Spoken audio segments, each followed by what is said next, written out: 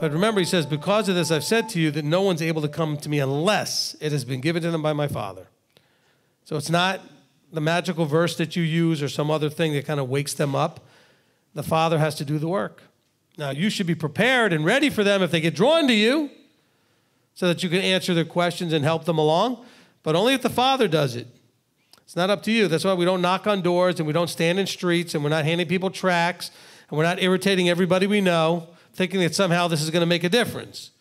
Oh, but you don't understand, Rabbi, it worked really good in Christianity. Well, why not? Look what you offered them. There couldn't be anything easier and better and more rewarding than to do almost nothing and then have eternal life and everything fixed. I'm amazed everybody didn't become a Christian. I mean, I do. I mean, I'm not saying that as a joke. I mean, if you could convince me at all that that was true, why wouldn't anybody and everybody just run to do it? Just accept him as your personal Messiah, make an altar call, and boom, you're done. You're in. You got your golden ticket. Boom, boom, boom. Of course it works with people. Of course, you go to them and say, you need to change your whole life around and change everything you're doing and the way you do it and everything else. Nobody's interested in that. You weren't either.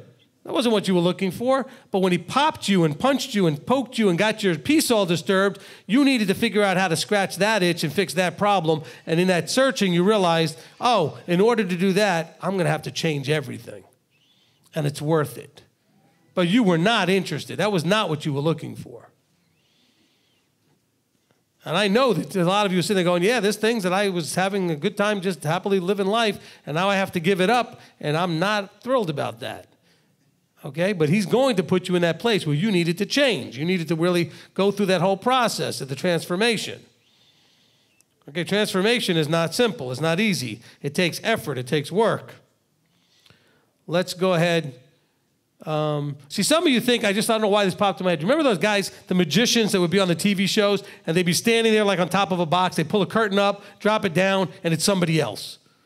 Or they put it down and they're in a completely different outfit or whatever. That's what some of you think it's all about, transformation, boom, like that. You just pull the curtain, put it back down, okay, you're a different person now.